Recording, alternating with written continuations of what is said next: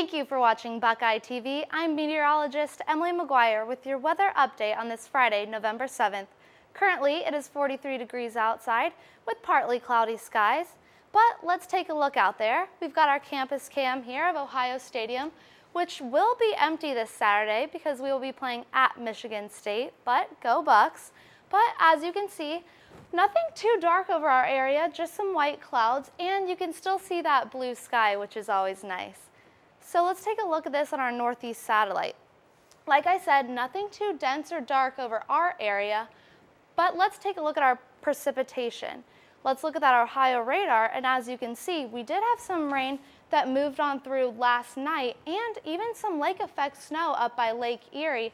But for us, we are dry for the day, so even though it is a bit chilly, consider yourself lucky.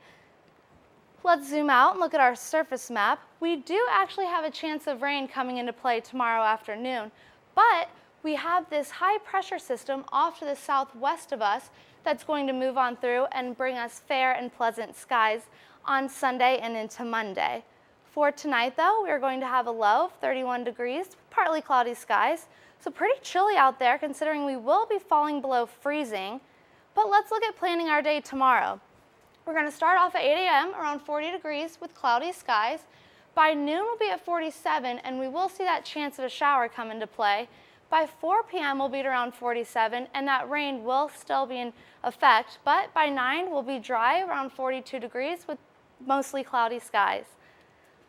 Take a look at our 7-day forecast. Like I said, a shower possible tomorrow, high around 49, but nice on Sunday and Monday.